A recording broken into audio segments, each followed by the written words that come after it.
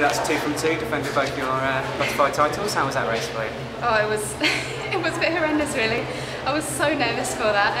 I thought I'd be a bit more relaxed because I made the team on 100, but I felt so overwhelmed for some reason, and I think my nerves just took me out way too fast, and I was absolutely paying for it on that last 15. Well, we were thinking, you know, world record could be on here. You went out in 58.31, and it was underneath European record pace. Yeah, it felt really relaxed and, you know, controlled, and then I turned, and I think just all of the pressure just kind of got to me on that last 100, and I tightened up, and, you know, it's just mistakes that you learn from, and I'll go back and analyse it and, you know, make sure that doesn't happen at the Olympics. Okay, well, the race might not have gone completely to plan in terms of your pacing. That's still 2 gold medals in your 2 finals at this pool. Is it good to kind of create that association with the pool and the golds? Yeah, definitely. It's always good to have good memories from races in a pool, and I'll definitely be happy to take those memories with me to the games. And yeah, even though pacing wasn't what I wanted it to be, I was able to defend my title and get on the Olympic Games for my main event, so I couldn't be happier.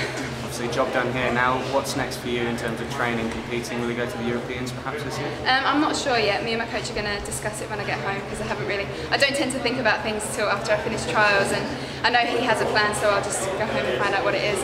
And I'm coming back in April for the prep camp that we have here for a week, but I'll spend most of my time in Melbourne. Okay, well done this week. Thank you. Thanks.